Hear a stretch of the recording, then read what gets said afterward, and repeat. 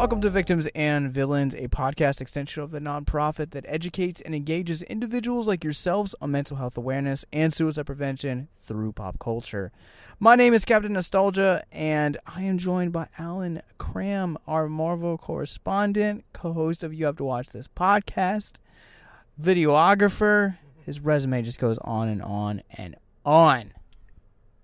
Happy to be here. Although we're in my car right now, so I feel like you're the guest. But happy to be here.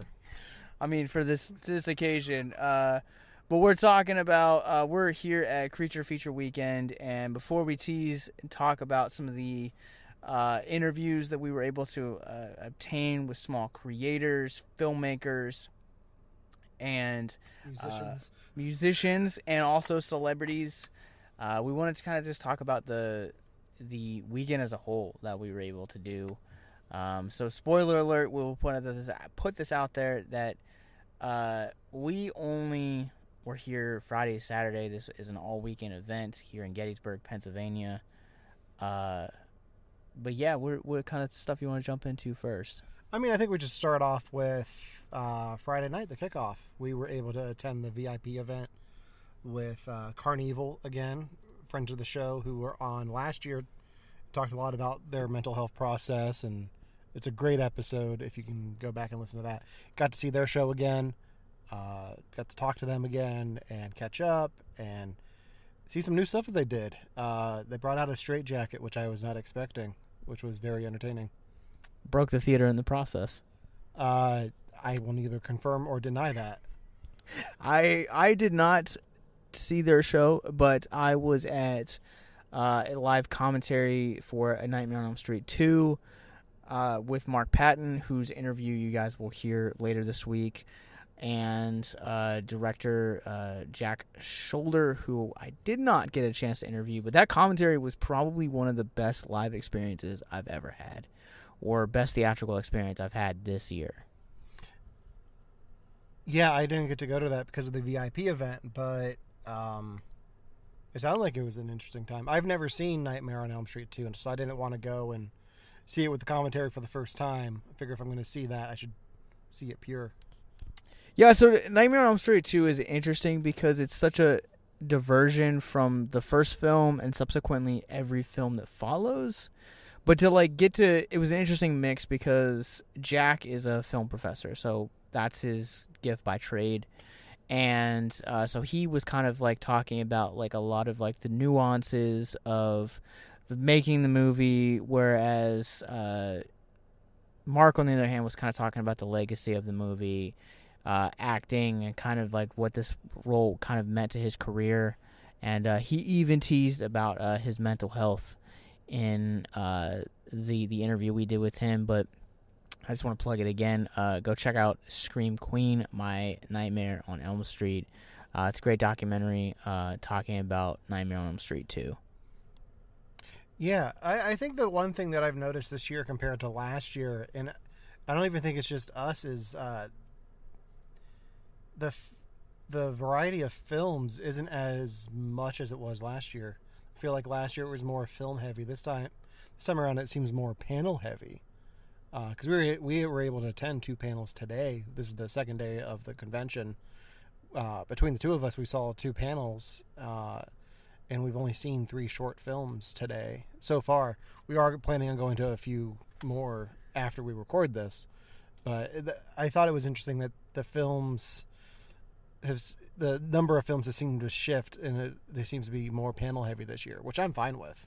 Well, so it's interesting that you say that because this time last year and even the first year when I was here, the way that they would do stuff is they essentially, theater where they do it at is they block off the first 2 theaters for the event, and the first one just is mostly the first and second one have always kind of been movies, whereas this year, you're right, this year they opened up the first film and it primarily had panels, whereas in the second theater they used mostly for the films. And I was able to actually see a couple of the short films that they aired this year. You caught a couple too. I don't know necessarily that I want to talk about those just because some of them might potentially be coming up in Horrific Hope, our next season. I mean, I'll say a little bit about them. The ones that I saw were from people that I knew, being involved in film production from time to time.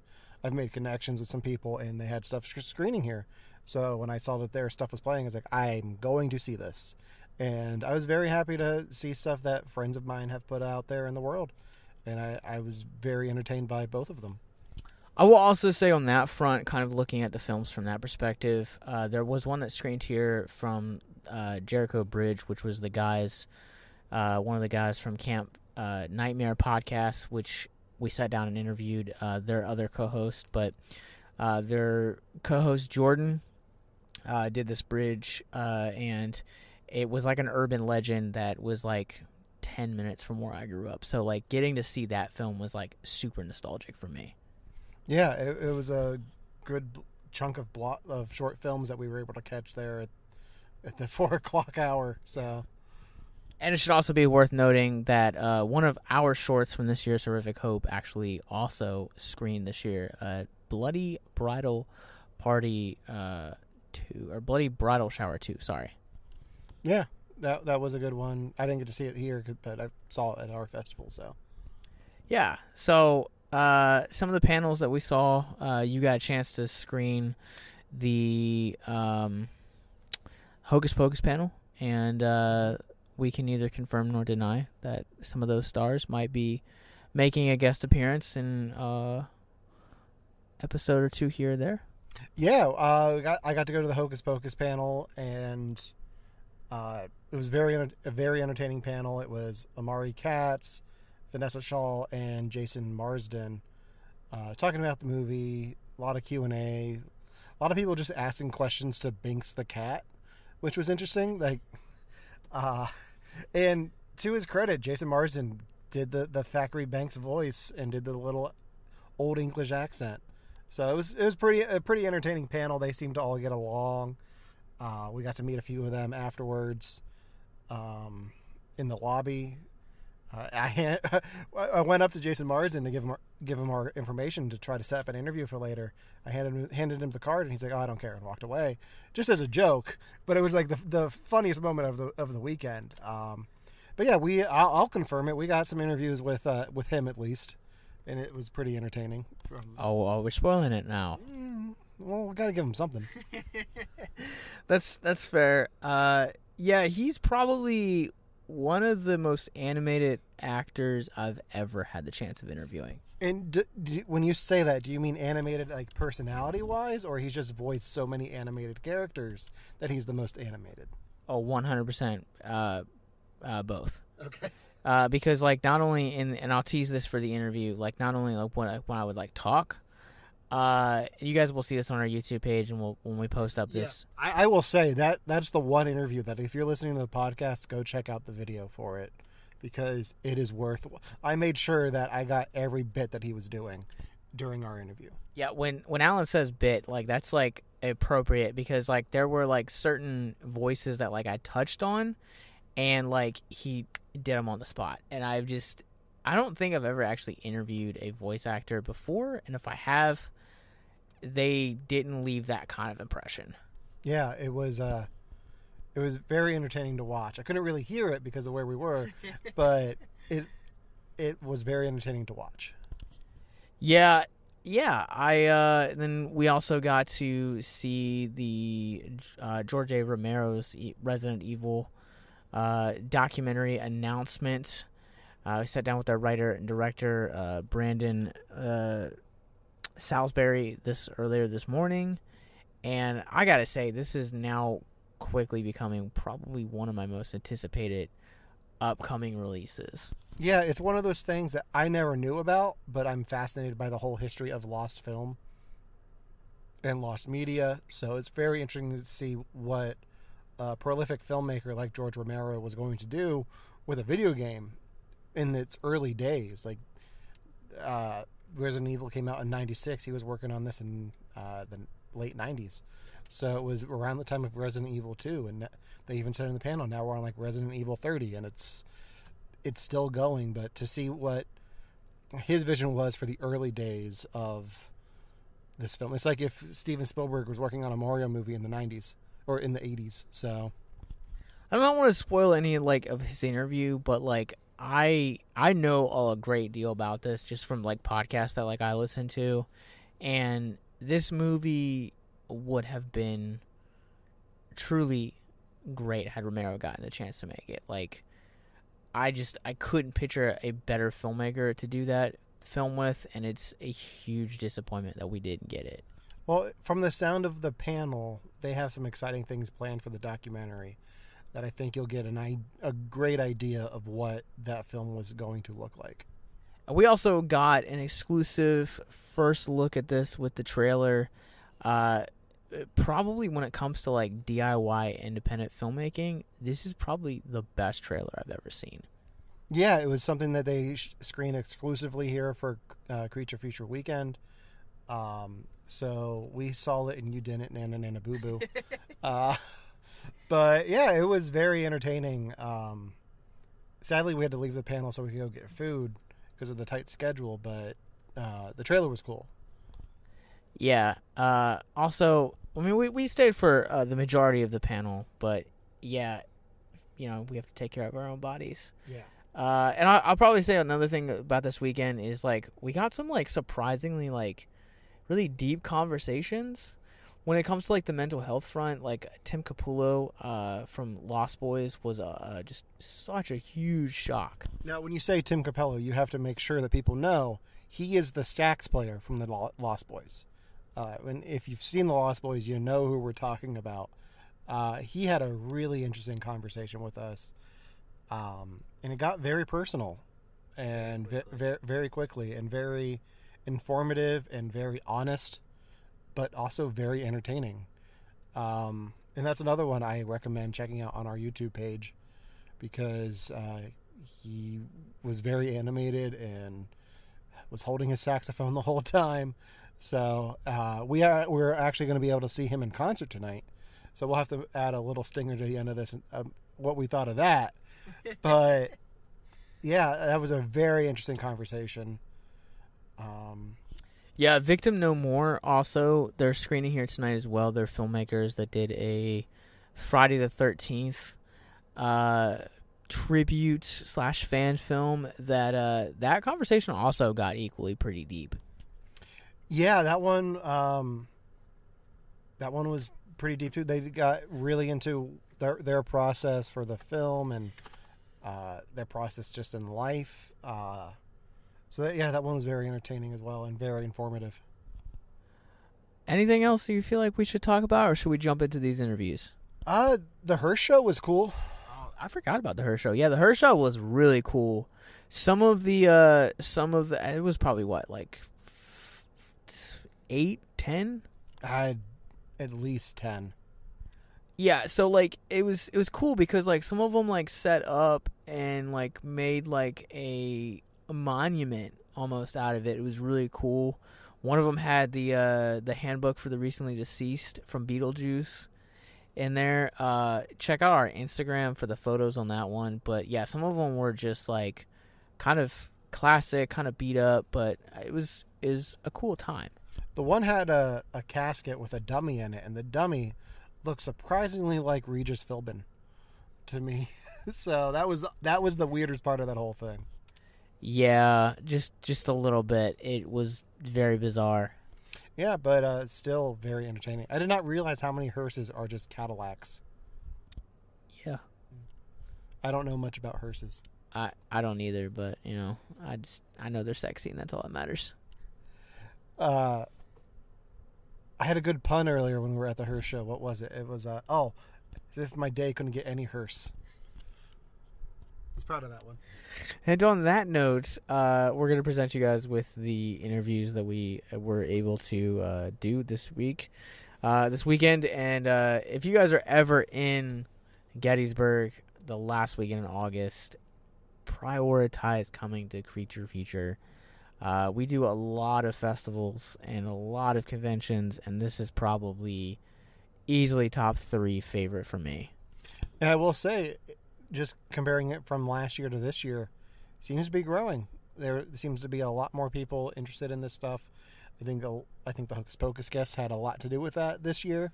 So I'm interested to see who they get next year, because it's always something different. So. Well, he talked about so Craig, the gentleman that runs this with his wife, talked about this last night during the live commentary before they started. He introduced Mark and Jack and had said that he loves that kind of experience for an audience. And last year, I think, was the first year they had did it with Children of the Corn, and said that this year they not only did they do 2. But this year as well, that with Nightmare, it really seemed to be actually increasing. Yeah, crowd-wise, there were a lot more Sanderson sisters this year, at least. Yeah. But there was a lot more. There was a wider range of ages here this year too. Like, a lot of people brought their kids to meet the cast of Hocus Pocus, so that was kind of cool. And I don't think many of them brought their kids to see. The sax player from the Lost Boys, but we'll see tonight at the concert. So it's nothing but kids. Yeah. No, I also think too. There's you talked about growth earlier, and this is like not only are they doing multiple things, but there is literally multiple things that they're doing, because while we're getting ready to go screen a movie, they're only a few minutes away from doing a drive-in styled showing of Hocus Pocus. And they also did Trick or Treat earlier this evening. They had a costume contest. So they're trying to kind of have stuff that's going to be for horror fans of all ages and people that love all genres. Yeah, it's I can see this event outgrowing the space it's in now, but that's in the future, and we'll see what happens. Yeah, I absolutely agree. I always love coming to this festival and this convention every year. It's one of my most anticipated events each time. So make sure that you guys check the links in the bios, follow them on social media. We're gonna jump into this interview. These interviews. Have a great night. If you guys are fans of movies like I am, you guys know that a lot of movies never see the light of day and carry on a legacy of their own. And I'm here today with a gentleman who is exploring one of said projects, and possibly one of the most famous of the projects from the last 30 years. It's George A. Romero's unmade Resident Evil film, and this is Mr. Brandon Salisbury. How are you doing today? Great. How are you? I'm wonderful. I'm pretty good too. So tell me a little bit about obviously what your role in the movie is. I'm the writer and director of the documentary, along with another co-writer. Right now we're in the middle of production, and we're just trying to, tell George's story and kind of tell what happened, what he had in mind, and just show people the truth of what happened. This story's crazy. Yeah. I've listened to several podcasts on this unmade movie, and it is wild. Yeah, a lot of the information out there, though, isn't entirely accurate.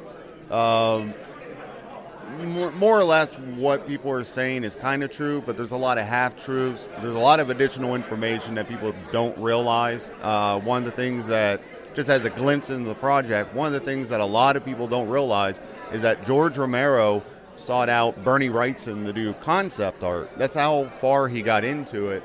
So usually people are like, wow, there was concept art for the film? And it's like, yes. So it's just like there's half-truths. We've actually seen outright lies from the time when he was fired. And it's really, really nice to finally kind of get the truth out there so that people really have the real information. And it's not coming from me, it's coming from the people that were with George around that time. Now, correct me if I am wrong, but didn't the whole project, like, it started with a Japanese commercial that he had done for Resident Evil 2, I believe? Yes. In 1997, Capcom hired him to direct a $1.5 million live-action commercial for Resident Evil 2. And Capcom wanted him from the beginning because he's the godfather of the dead, created all this, and Resident Evil was inspired by George's work. So they hired him to do this commercial. They had some pretty big-name talent involved in it. And from there, Capcom immediately went to Constantine Film, because at that time they were with Alan B. McElroy scripting it, and they just said, no, let George Romero write and direct it. Capcom was completely behind George Romero doing the movie. So another thing, too, about this movie is that I'm curious, like, there's hundreds of movies that just never see the light of day, never get made. What is it specifically about George A. Romero's Resident Evil that you guys were like, we want to follow this journey and see where it takes us? Well, one of the things was just being a fan of George Romero. I wanted to take something that he felt was one of his biggest regrets and just kind of show people just how much love and care that he had for this project, because he wasn't a video gamer, but he had his assistant, Jason Bareford, play the video game, and they recorded it, and he would rewatch all the footage and take notes and actually implement it. This script that he wrote had all the characters. It had almost every single monster from the game. It was very gory. It was scary, claustrophobic. It felt like the video game. So for me, it's interesting to see his creative differences, the things that he changed from the game to make the script work better. But it's also it's just a really cool project to think that George A. Romero, who created Dawn of the Dead and Creepshow and essentially created the zombie genre, was going to adapt a video game and take it from just a low-budget B-movie video game, which is a hell of a lot of fun, but to take that and elevate it to like his level of horror with social commentary and subtext. Now, I'm not a gamer by any stretch of the imagination. I feel that when George A. Romero is like, you know what, I'm going to hire someone else to play this, but I respect him enough to be like, that he was wanting to like go through and like watch the game and like watch other people play it. I think that's awesome. And so I haven't read the script. I'm assuming you making the documentary, you've read the script. It is right here in front of us. What are your thoughts on the script versus what we actually got in 2002? It's hard for me to judge because it is only a first draft. Romero would have obviously gone through additional rewrites had he not been fired so soon. But it's definitely got more of the feel of Resident Evil. It's got puzzles and traps, and you get to see the tyrant and the hunters and all these things that you just really haven't seen in any live-action adaptation of Resident Evil. And I thought it's a brilliant script. It's a lot of fun. It's claustrophobic. It's just really, really cool. So I wish this one had been made. I wish Constantine had believed in George enough to let him follow it through. It's kind of heartbreaking, like, hearing the stories about this movie and, like, actually, like, seeing what we got. Not saying that, like, I'm just not a fan of the Resident Evil movies that Paul W. Anderson has created. I respect you if you are a fan of that. That's just not my cup of tea. But yeah, like I said, like George A. Romero, man, like, I mean, the man is like the godfather of the zombies. Like, he's the creator, and to have him at the helm feels like just such a travesty. Yeah, I was very upset back in 1999 when it came out that he was going to be not doing the movie anymore. Resident Evil had reignited my love for George Romero. I grew up more or less watching some of Romero's films, but I was terrified of them.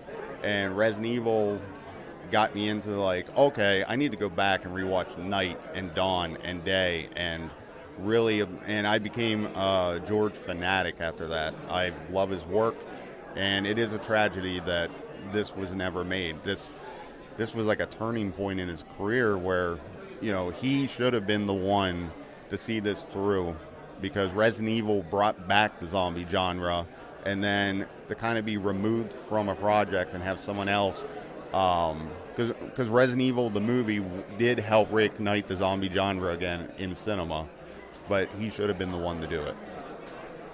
So one of the things that when you're talking about video game adaptations that we often hear is that there's a curse around video game adaptations. They just fall really flat, and we've seen some like cool adaptations in the last few years with, like, you know, Detective Pikachu and Sonic, but these are Family Gear films, and so we haven't seen like a true like blood. Well, I guess Mortal Kombat. But do you think this movie could have broken the had it been made? Would it have broken the curse surrounding the subgenre of film? I think it would have. There was enough care into it. There was a lot of.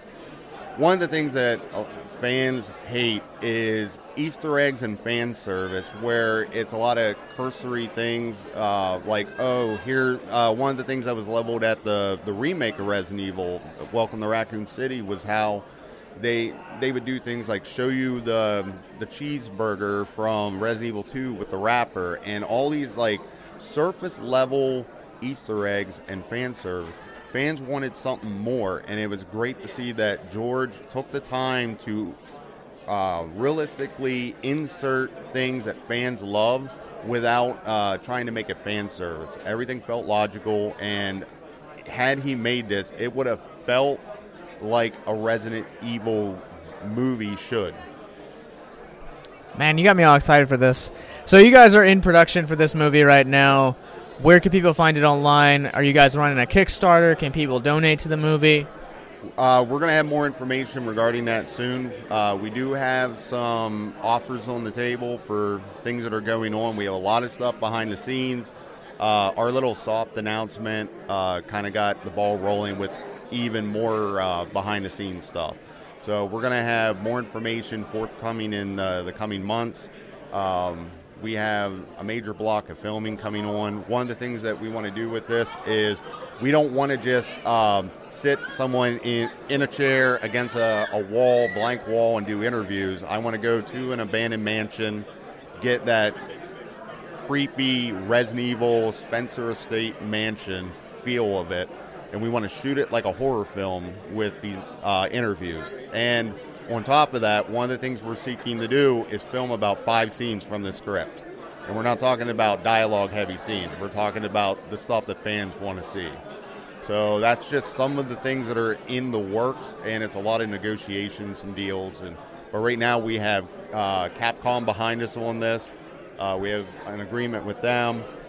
Suze Romero, who is George's widow, she gave us her blessings on this. She thinks it's a great project. She's waiting to see what we can do. Well, I'm excited to see this movie. I was really excited to see you guys here this weekend. I thank you so much for your time, and yeah. Thank you. Hopefully you can make the panel, 5 p.m. We're going to unveil a teaser trailer for it and give more information. You had me a teaser trailer. It's pretty kick-ass. I am biased, but it's pretty kick-ass. All right, well, you guys be on the lookout for George A. Romero's Resident Evil movie. This documentary is coming soon to a theater near you. If you or someone you know is listening to this podcast right now and you're struggling with suicide, addiction, self-harm, or depression, we encourage you guys to please reach out. This is the heartbeat of why we do what we do. Suicide is currently the 10th leading cause of death in the United States, and as of this recording, there are 132 suicides that take place each and every day on American soil. And when you scale back internationally, there are 800,000 successful suicides. That is one death roughly every 40 seconds. So if you or someone you know is struggling, you guys can go to victimsandvillains.net/hope. That resource is going to be right in the description wherever you guys are currently listening or streaming this. There you'll find resources that include the National Suicide Lifeline, which is 1-800-273-8255. You can also text HELP to 741-741. We also have a plethora of other resources, including churches, getting connected with counselors, LGBT resources like the Trevor Project, and also veteran hotline as well. Please, if you hear nothing else in the show, understand that you listening to this right now, have value and worth. We get it. Suicide, depression, mental health, these are hard topics, and the stigma around them doesn't make it any easier. But please consider the resources right in the descriptions below, wherever you guys are listening, because once again, you have value and you have worth. So please stay with us. What's going on, ghouls and gals? I'm here with Malachi from Horror Gods, a clothing line, as you guys can see before me, that is dealing in some like hip hop, classic, fashion. I don't know. How would you describe the style? So yeah, with the Horror Gods, we pay tribute to the gods of horror. It's all hand-drawn, original artwork. Yeah, his style is kind of like streetwear, I guess, but we don't limit it to that. We try to make everything for everybody. We're all inclusive. So we just pride ourselves on the originality of the artwork, So I say hip-hop because specifically for this Candyman design and the Cenobites design, yes, kind of just feels like old school, like 90s, like hip-hop. So yes, this one we did it like the graffiti because of the Candyman graffiti, and my artist is actually from Oakland, California. So I don't know if you guys know, but the art out there is amazing. And then this, yes, I'm a big Memphis Underground fan, so this was my little incorporation with that. So that's why you see the album covers and stuff. So that's a little bit of part of me in there. All right, so I have to ask, what was the first design? What kicked it off for you guys? Oh man, that's shit. What was the first design? Now it wasn't my logo. Yes. Shit, man. I know the Chucky knife pin. That was our first pin we ever came up with. What was the first shirt? Damn, dude. It was either one of the... No, it was Smile Now, Die Later, I think was our first shirt design that wasn't our logo. Yeah. Yep. See, we've been coming out with so many different things, I can't even keep up with it. But yeah, I'm pretty sure the Smile Now was probably one of our first. Well, let's talk about the other accessories you guys have here. The pins are really cool because the pins are interactive. Yes, they are very interactive. They're limited to 100 too, so very highly collectible. We got a spinner pin, a comic book, Candyman with a mirror in its mouth. This Chucky finger bobbles. This hand grows. Freddy's face slides. We try to do something interactive with all of them. We got some slides, toys. We're trying to dabble into everything, to be honest. Tote bags, accessories that guys, women, male and female can use. So at what point did you guys decide, I want to get into sandals, I want to get into hats, socks? From the beginning, man, we want to do everything, like I said, that anybody can use. We don't want to limit it to, just shirts or pins. We want to give it a little bit of dabble of everything because we have all the ideas, So that was pretty much it. Is there any design that you have that you love that's not here? No, I think we're stocked up on everything. We are running a little low on some things, but no, I don't think there's anything that we had. You know what? Pennywise. We have a Pennywise pin that lights up with the dead lights in his mouth. We are out of those. I wish we still had those. Those are pretty popular. Sounds incredible. They are cool. I have some. They just don't light up anymore because the battery died. So it's like 5 left. They're rare now, I guess. You guys heard it here first. Well, these are really awesome shirts, and you guys have to plug your social media now. Oh, yeah. You can catch us anywhere. Horror Gods on Instagram, TikTok, YouTube. I make if you like music, the rap stuff, I make horror movies mixed with the Memphis rap. Trippy, glitched out, if you like that. Yeah, Twitter. We're on everything. Horror Gods. All right, well, you guys check the show notes below. Check out Horror Gods. coming to a festival near you.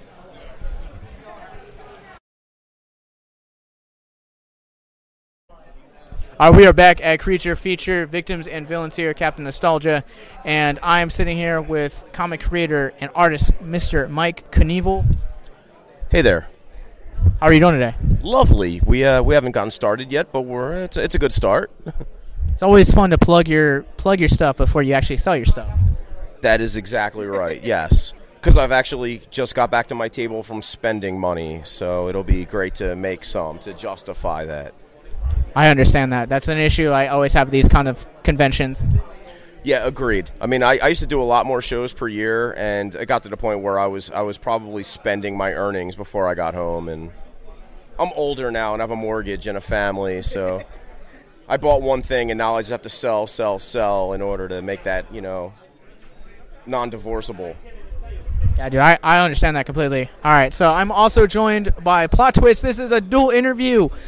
I'm also joined by Amanda Headley. How are you doing tonight? I'm good. How are you doing? I'm well. Is this your first time here? No, this is my second year. Whoop, whoop. Returning. Yay. Oh, man. Cool. All right, so you are an author making novels and novella. Does this count as a novella? No, novel. It's a novel. So novelist. Cool. Yes. Dark fiction creator. Let's talk about your comics first. How long you been? Tell us a little bit about the titles and how long you've been doing them. Got my start in the early 90s, and probably my first major big claim to fame is I did a zombie comic with Bill Heinzman, who was the first zombie you ever see in the movie Night of the Living Dead. He wrote it and I drew it, and we did a limited run of it. And it really jump-started things for me, which was great, And from there, I've just been locked into horror comics, which I have no problem with. It's my wheelhouse. I've worked on a bunch of anthologies, short stories in comics, Tales from the Crypt style, EC style, and then, full lengths. We just relaunched. We had a real popular book in the early 2000s called Gory Laurie, and we left Laurie behind for a couple years, but we're relaunching her this summer in a new book called Sick and Twisted. And that's me and Joseph Monks, who was the co-creator of Cry for Dawn. And so that's what I'm here promoting, that, and I'm also a part of the crew from Michael Graves, who used to be the singer of the Misfits. And when I'm not here, I'm touring with him and hanging out with him, and I do a bunch of art for him and anything. I'm a Swiss Army knife when it comes to that band. So that's basically what I'm here. I'm here to spread the great name of Michael Graves and also peddle some nasty comic books that would have upset Frederick Wortham when he was writing Seduction of the Innocent. So I have to plug this because I co-host a podcast about Nicolas Cage, okay. And my co-host for that is big into that scene and loves the Misfits. So I think he might be slightly jealous. Well, that's good. Yeah, come back tomorrow. I'll have my acoustic guitar here, and I'll just randomly play the whole Misfits catalog since I'm off. There's not a tour happening right now. That tour kicks back up in September. So I'm just jumping on the convention circuit, but listen, I'll bring my guitar and we'll do some Misfits acoustic kumbaya behind the table, and you'll really piss off your co-host. Maybe we get that as like an exclusive for us. Yeah, exactly. Listen, I mean, you're doing me this solid, so yeah, I could probably get back in music mode for an afternoon. All right, and switching gears to you, Amanda, you have two books that you're selling here. One is kind of my debut novel. This is my debut novel, Till We Become Monsters. It released last year in June. If you like stories about family dysfunction, cannibalism, and folklore, this is your kind of story. Everyone seems to enjoy it, and they get really creeped out and grossed out by it, so it makes me happy. I'm not intimidated by this book. This book sounds amazing. I'm intimidated by the size of this book. Oh, that's an anthology collection that I have one short story in, so I'm just liquidating my stock of that one. Fair, I understand that. So I have to ask because I also realize like some parallels in my own stories when I'm like watching like family themed horror. Any biographical nature? Not really. Like, it's about sibling rivalry and kind of like what happens when it's left unchecked into adulthood, the consequences that come of it. It's not biographical. I know I had a sister growing up. Siblings fight, so I think some of that, childhood fighting between siblings, I drew a little bit from that, but not much. I tried to keep my family out of it. All right, well, here's a question for both of you guys. So, you guys are listening to this. You guys can also check this out on our YouTube page as well. But for listeners right now, what horror movie would you say is closest to your content? Oh, that's a challenge. I mean, because I usually just draw the scripts that are given to me, which tend to be a lot more gory. I mean, the closest would probably be like Evil Dead, except it's a female lead, whereas my sensibilities are much more like Carol Lombard in Supernatural. Well, I mean, 2013 gave us a female-led Evil Dead, so... Yes, that's exactly right. All right, and you, Amanda? Movies that are kind of akin to what this would be. I guess probably one of the most recent movies would be Antlers. It doesn't quite have like the vicious sibling rivalry, but there is a kind of a familial bond in that movie. But maybe the monsters kind of share some aspects. All right. Well, before we plug social media, let's do a sudden death battle. Are you guys ready? Not really, but let's do it. That's why sudden death. All right. So Terrifier 2 releases in a couple weeks. And who wins in a battle between Pennywise or Art the Clown? Pennywise. All right. Pennywise, definitely. Well, you heard it here first.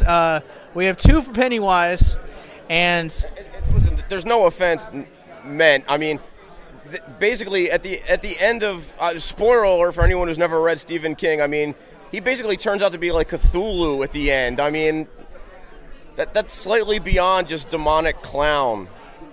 That kind of like broke my brain the first time I read that book. I was like, this is so different than what I was promised. Giant space turtles fighting Cthulhu clowns. Yeah, like, I mean, listen, I'm not picking favorites. I'm really not, but they basically turned him into an old one by the end of the book. That's fair. Do you have any defense for Pennywise? He took my words right out of my mouth because, that's why I'm a huge Pennywise fan. I mean, I terrified of clowns and I love Cthulhu, so, it's a little mashup there, but that was literally what I was going to say. Thanks, Mike. I appreciate that. And space turtles. Well, one of the things that we always like to engage in when we do these conventions is specifically talk about mental health, because we believe that the more we talk about it, the more it deconstructs the stigma surrounding mental health. And yours is really interesting, talking about sibling rivalry. Can you guys talk about how there's like mental health is woven into your book? Yeah, and actually there is a portion of my book that takes place in an asylum because this one child does get committed for some actions that kind of occurred leading up to it. And I do play a lot on abuse and, children who are kind of going through the mentality of not being understood and constantly kind of getting pushed aside and what that does to them. And which kind of unfortunately leads this child to being put into asylum for a little bit. So, yeah, it is definitely it's very psychological.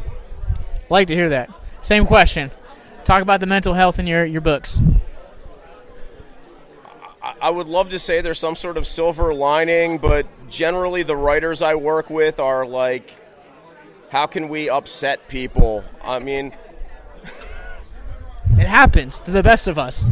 It's true. I mean, listen, it's something I'm personally very concerned about and and invested in, which is why, I've turned down scripts that I thought were way too visceral because this entire scene at every level, whether you're talking about people who are selling paper products or selling masks or selling toys, it absolutely is a magnet to a very specific group of people. And I am hyper aware of that, you know, in terms of not wanting to trigger things or maybe be demonstrative of things that would seem like I'm doing them for the sake of entertainment value, whereas they're actually a walking crisis for some people who are in this audience. Yeah, absolutely. I like horror for me, for like when I first got into it, was like a magnet for like my anger, my aggression, and realized kind of how unhealthy that was, and had to spend several years away from the genre, and kind of now am just starting to get back into it. Yeah, I mean, I started as a teenager. I got my first paying comic job while I was still in high school, and I mean, I was beyond angry, but I really ended up having therapy through it because a lot of the background characters that started getting mutilated looked an awful lot like people I was mad at, and through that, all of a sudden, I was able to just let it go, you know? I mean, I took it all out with pen and ink. Yeah, I get that, man, 100%. So thank you for sharing a little bit of your past. All right, well, let's jump into, this is the question. Anyone watching this right now, anyone that is like, you know what? I want to check out this book. I want to check out these comics. Where can people find you guys online? I'm at Instagram and Twitter at Amanda Headley, Facebook at author Amanda Headley, and my website's amandaheadley.com. Simple enough. Hers is real simple because she doesn't have a Polish last name, so I have to do spelling. I have a website. It's Mike Kniefel, which is MikeKoneful.com, MikeKniefel.com, or Instagram.com/Mike Kniefel, again, Koneful, for that otherwise impossible last name.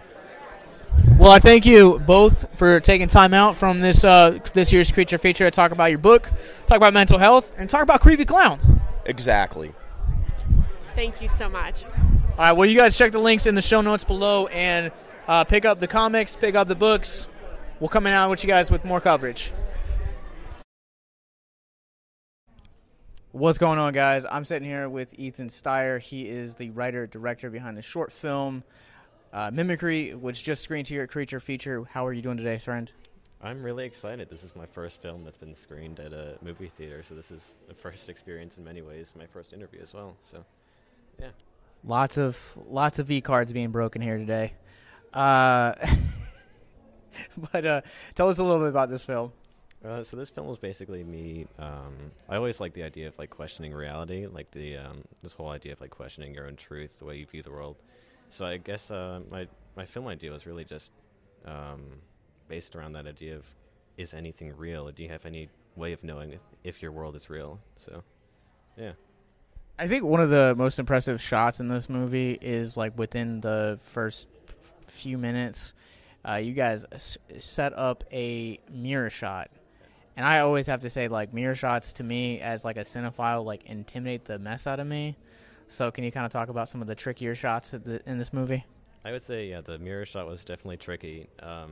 The lighting was also tricky because all the shots were at night, so I had to figure out how to make the lighting look like it was at least sort of daytime, which is hard when you're running off of, light or house lighting. Sorry. So yeah, that was between that and the mirror. Those were pretty tricky. So this movie, the protagonist's weapon of choice is a hammer. Was that always kind of the go-to idea for it, or had you guys kind of played around and considered other possible household items to be the weapon of choice? I guess the hammer was really my only idea. That was my go-to. Really just because it's meant to break things in a lot of cases, and that was, made sense. Also, so with this one too, we had the pleasure of meeting your dad yesterday and your parents. So your dad stars in this movie. So what is it like to have the roles reversed and you give him direction? It's definitely interesting. Although I'd say it helps because I know the way he reacts to certain ideas when you ask him to do something. If I can expect him to react a certain way if I direct him in a certain way. So I think that definitely helped the direction process. So between that and my mom helping, I think that made it a lot smoother. So what kind of made you want to pursue filmmaking for this kind of being, your first feature, your first interview, your first film festival? Like, what made you want to pursue filmmaking? I guess it really all started with my parents being in filmmaking, and I kind of found myself growing an eye for just like looking at things through the eye of a filmmaker, and I really just like the idea of telling a story with the camera. It's always fascinated me. All right. Well, this is your first, which for most filmmakers, this is not their last. Is this one screening at any other film festivals coming up? This might be screening in Cannes World Film Festival. We'll see. I'm not announced to be a winner yet, but I'm a finalist, so we'll see how that turns out. All right. Well, where can people find you online to follow your announcements? I'm on Facebook, Ethan Steyer. That's about all I have online. Yep. Well, thank you for your time, sir. And if you guys get a chance to, make sure that you guys check out the short film Mimicry. How would you guys like to help us get mental health resources into schools, conventions, and other events? Well, now you can. Simply go to patreon.com/victims and villains for as little as $1 a month. You guys can help us get mental health resources into current and upcoming generations, educate and break down stigma surrounding mental health, suicide, and depression. And you get exclusive content that you can't get anywhere else. And you guys can tell us which Nicolas Cage movie you want us to cover, and we'll do it. All it takes to get started is to go to patreon.com/victims and villains, or simply click the link in the episode description wherever you guys are currently listening or streaming this episode. Pick your tier and get started today. Yes, it's that simple. So quickly select the tier that you want and help us get hope into the hands of the depressed and the suicidal today. Here at Victims and Villains, we love to support independent films, and as if our film festival, Horrific Hope, wasn't evidence of that enough, we're here with an independent filmmaker, Mr. Chris O'Brockie, who is here as the ringmaster. Did I get that right? Yes. All right. Promoting the new independent movie, Shriek Show. So tell us a little bit about this movie. Well, this movie is a throwback to classic tales such as Creep Show and Trick or Treats, with a little splash of Halloween thrown in there. And it's four friends decide to venture into a haunted amusement park that's supposedly abandoned, but it turns out that it is not abandoned and not what it seems. So they soon encounter myself, and their night of fun turns into a night of terror, I should say. And are you like a surprise for the movie? I'm a surprise everywhere I go. Okay, fair enough. So you got jumping out of just Shriek Show, you have a wider range. It looks like you have been making films for quite some time. Well, I've been mostly been a production assistant on many of these movies. Now, all these films here were directed by director Brad Twigg, so I assist him when I can. But I serve as a producer and production designer on a few of them. Well, what kind of surprises can we expect with Shriek Show? You can expect many surprises. It's more of a different, sort of a new Halloween adventure. I mean, why should Halloween just be for Michael Myers, even though he is a king and tyrant in himself? So we'll just say with Shriek Show, expect the unexpected, and the ringmaster is just cracking his knuckles, and you have not seen the last of him yet. So you talk about comparing this movie to both Creep Show, also Trick or Treat, which are, I would argue, two kind of different anthology films, yes, but none of the anthology films, whereas Trick or Treat kind of ties everything together in the ends. Creep Show is just kind of a classic anthology, so which one do you guys lean more towards? I would say this leans a little more towards Trick or Treat. Are you the connecting factor? Yes, I'm definitely one of them. Are you the master of mayhem? Yes, of course. So you look I like call all the shots with the clowns. we also too have this like energy about you that like if we have Shriek Show, that implies that there could be a Shriek Show 2, 3, etc. Kind of like Terrifier and Art the Clown. Oh yes, Art the Clown is his own monster in his own right. I have a respect for him. But the Ringmaster has been around a little longer than that, we should say. Centuries, I would say. All right. Well, my last question for you guys is, where can people follow the film and find it online? Well, we have it available right here in the format of DVD and Blu-ray. We also have it available on Amazon Prime, on Plex, several other streaming services. I think Tubi will be our next one.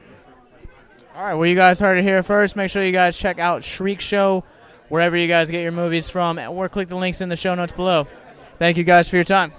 You're welcome. We survived.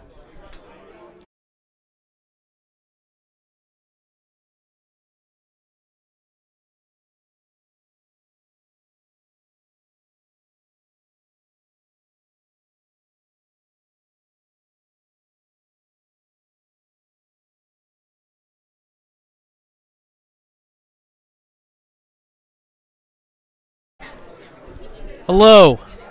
I'm standing here with Mark-Patton from A Nightmare on Elm Street 2, Freddy's Revenge, but more importantly, the documentary that you all should watch called Scream Queen, My Nightmare on Elm Street.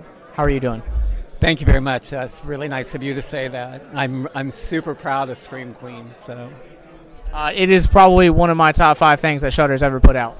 oh, thanks. I'm doing a thing for Shudder right now called Queer for Fear, which is a series, a documentary series, which is fun, and they have some really interesting people, good people for that. Well, I have access to that, so I might actually have to watch that later tonight. So my first question for you, with obviously this legacy that you've kind of built into it, is how has that kind of affected, your mental health? Oh, my mental health.